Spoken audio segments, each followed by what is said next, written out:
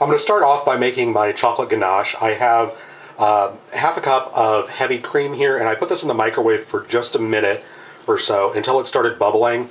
And to that, I'm going to add in half a cup of chocolate chips, and I'm just going to stir this until the chocolate is melted. And once this has come together and your chocolate has melted, you want to go ahead and add in about half a cup of vanilla extract and stir that in. And then you want to set this off to the side and let this cool for maybe 10-15 minutes. And while this is cooling, we're going to go ahead and get our cake pieces cut up and our pudding made. For the cake part, I am using a pound cake. You can use either store-bought pound cake or one that you've made yourself. I just happen to make this one myself. And just like with my strawberry shortcake parfait video, or those parfaits, I'm going to use a quarter-cup measuring cup because I'm going to be using 8-ounce jam jars for this, and it happens to fit inside.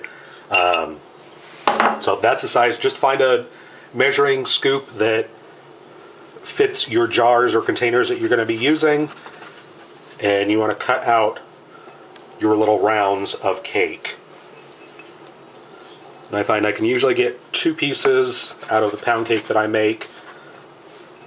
And these slices are about a ½ inch thick or so.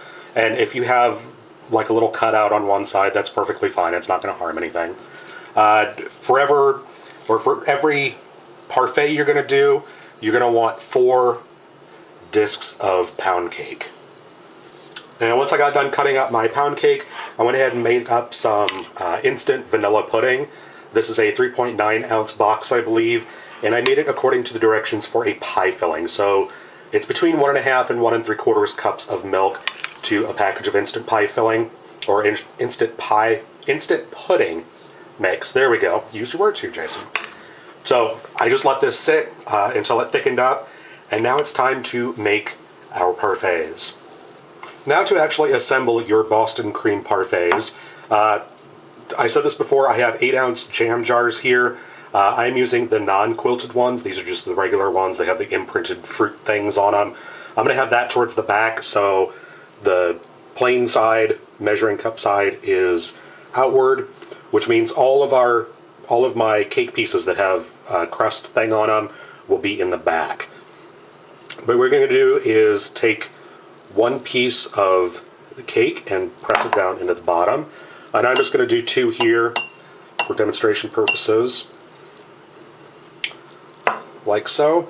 And I'm going to take a spoonful of my instant vanilla pudding and put that on top of the pound cake.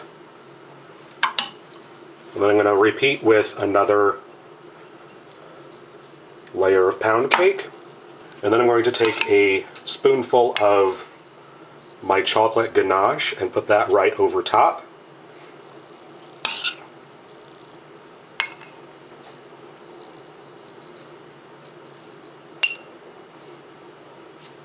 And kind of spread it out to the sides of your jar.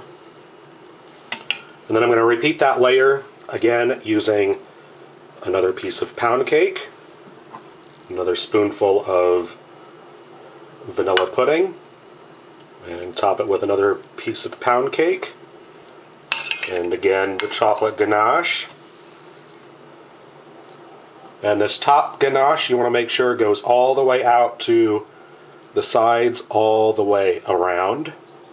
And then to store these, if you want to store these to take them on a picnic or a barbecue or a party or a potluck or whatever, the nice thing about these jam jars is you can go ahead and put the lid and ring on these and store them in the refrigerator. And then once you get to your event or your picnic or party or wherever you're taking them, you can go ahead and use a can of whipped cream and just pipe whipped cream onto the top of these. I happen to make up some whipped cream here. I have it in a pastry bag with a star tip on it. And I'm just going to put a little rosette of whipped cream right on top. And there you are. That is how I make Boston cream parfaits. Hope you guys enjoy, and thanks so much for watching.